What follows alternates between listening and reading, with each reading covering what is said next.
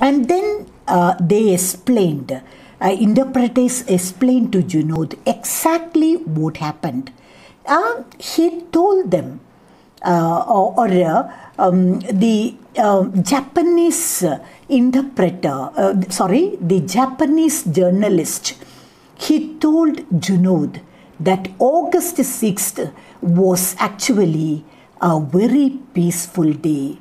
The sky was very peaceful in the morning. But when it was nearly 7 or some 9 minutes past 7, 9 minutes past 7, some American planes appeared. American B-29 planes appeared in the sky. See, this is the correct description of the Japanese journalist. He told Junod that August 6, 1945 was a very peaceful day in the morning. It appeared to be a normal day with a clear sky.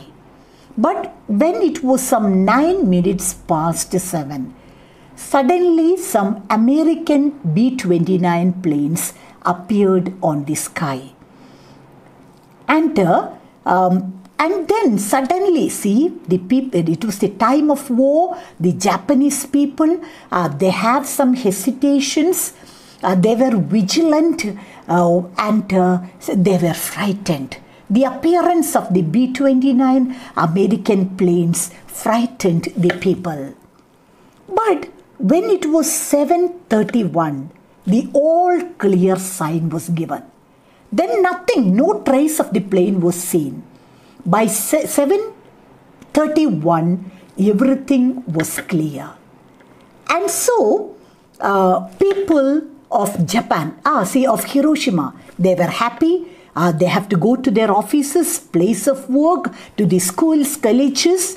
And so, when the all clear signal was given, people went out of their houses feeling that they are safe. And then suddenly, see, people went to their places of work. Our boys and girls went to the schools and colleges. And suddenly, a whitish pinkish light appeared in the sky, followed by intense heat. Understood? On 7:31, the all clear sign was given, and the people went out for their work. Children went out of their houses. Then suddenly something strange happened. A whitish pinkish light appeared in the sky, followed by an unnatural tremor, which was followed almost immediately by a wave of suffocating heat and wind which swept away everything in its path. And so suddenly the whitish pinkish light appeared. After that there was a very severe movement. Then the temperature rose up, a high temperature, and a wind was there. And it swept away everything in its path. And then what happened? Poor people of Hiroshima, they were already on their way to the offices. Boys and girls on their way to the schools and colleges. When they were caught up by that severe heat, they felt suffocation. They felt great suffocation, and many falls down dead on the spot. Many were killed instantly. Many were killed on the spot. Many were writhing with pain, rolling on the ground by receiving several burns and injuries on their body. And actually, everything were destroyed in the blast. The stone buildings, after the bomb blast, only some ruins, some stones were left out. And majority of the Japanese houses were built of wood and straw. And so they were burned immediately by the intense heat of explosion. And so the people who were within the houses were also killed on the spot. And the buses and the trams, they were all tossed aside. Trains were flung off the rails as if they were toys. These are the results of explosion. Many were killed on the spot. Many were writhing with great pain, receiving great burns and wounds all over the body. They were rolling in the ground. Our trams, buses, everything were tossed up. And all living creatures were destroyed. The same was the fate with animals. They also dropped down dead. Some of them were rolling with pain, receiving severe burns on their body. Even the vegetation did not escape. Our trees got up with flames. See, the trees were completely destroyed by the flames. Even grass were dried up. It became brown in color. And the grass was burning like dry straw. And so that was it. All the buildings, whatever that were standing upright, it crumbled down in the explosion. Only the remnants of the stone buildings were seen. Regarding the wooden houses, nothing was left out. Like cardboard boxes, the houses were completely burned down. And then, I told you, a good number of people died on the spot. A good number of animals and birds died on the spot. Others were moving about with great pain, receiving fatal wounds and burns on their body.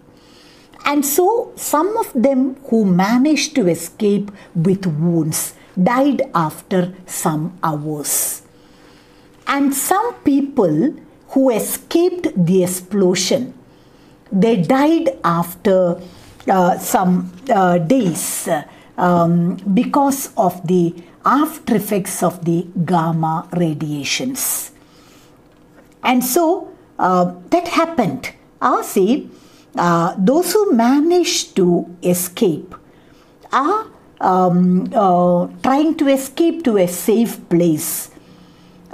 They died 20 or 30 days later from the delayed effects of the deadly gamma rays. And so actually a good number, majority died on the spot and the others died within days. And when Junod came there, nearly 1 lakh people with severe burns and boils were there. And then after half an hour after the explosion, there was a fine rain in Hiroshima. See, after the explosion, after half an hour, there was a slight rain. Because what happened is that it was caused by the sudden rise of overheated air to a great height. Overheated air at a great height contends to form a rain. And after the rain, there was a strong wind. And fires extended with terrible rapidity. And all the houses, I told you, majority of the houses, Japanese houses, were built of timber and straw. Everything was destroyed. And so, after the explosion, half an hour after the explosion, there was a slight rain, and after the rain, a heavy wind. And so fires were taken to distant places, making the destruction complete. By the time all the houses in Japan caught fire, and were destroyed. And in the evening, fire began to die down, and then it went out. But there was nothing left to burn. Hiroshima had ceased to exist. In the evening, or by the evening, the explosion has done its havoc completely. And by the evening, the destruction was complete. Nothing was left out in Hiroshima, once a great prosperous city in Japan, now in complete ruins. Nothing is left out in Hiroshima. What you can see is a heap of ruins. For miles, no human being, no living creature, only heaps of ruins.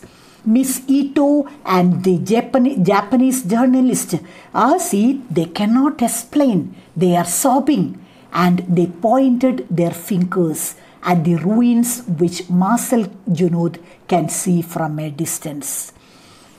And Junod walks slowly towards the ruins.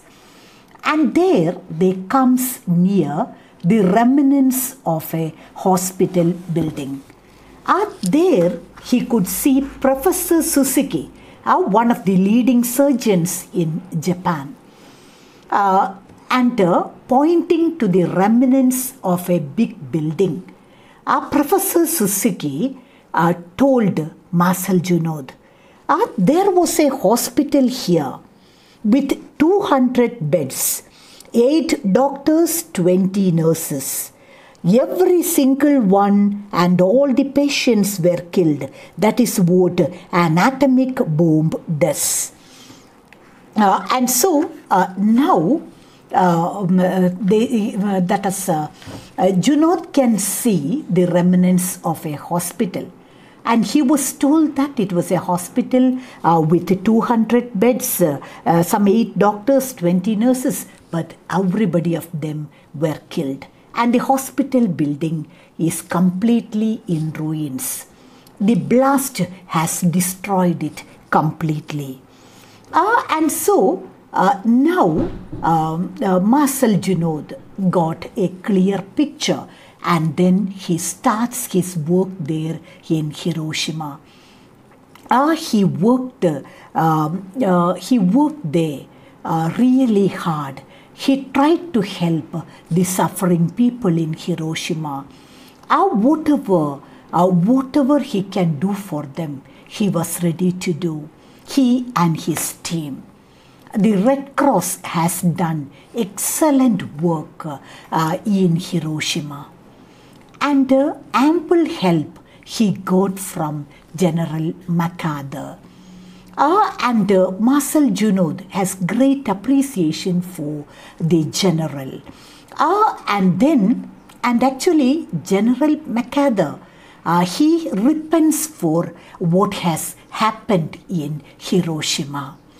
Actually, during the time of war, they were forced to drop the first bomb in Hiroshima. But when he saw the after effects of the bomb explosion, General MacArthur, he feels sorry for the people there, and he helps the Red Cross to his maximum. And so, and after, and Junod and his team, they stay there and did maximum work for the suffering people in Hiroshima. And before the team returned to Tokyo, see, now finally the mission is over, and it is time for Marcel Junod and his team to go back to Tokyo.